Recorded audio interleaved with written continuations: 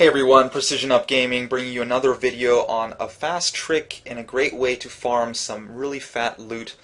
If you are level 60 and have access to Inferno, then listen up because this is perfect for you guys. So the first thing that you need to have is you have to have at least progressed in Act 2 beyond Part 7, this second tab, this quest here, the Ancient Waterway.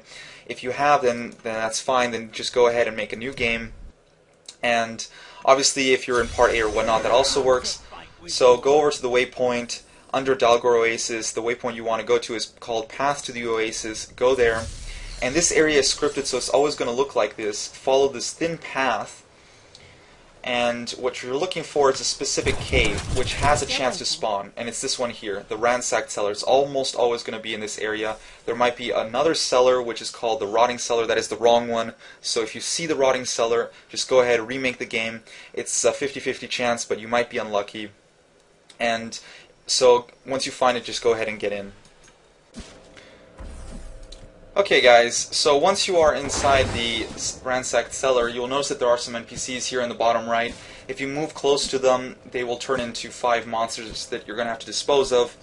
So if you're struggling in Inferno in terms of DPS, then this is going to be the slightly tricky part. Each class has different ways of proceeding here. As a wizard, I highly recommend that you get Archon, because its left mouse click attack has a lot of knockback, which will make this a lot easier. So you're going to want to go ahead here, talk to the NPCs, time it correctly so that you don't run out of Archon. Morph, and then just knock them back. And if you do this correctly, you shouldn't get hit, as you're seeing right here.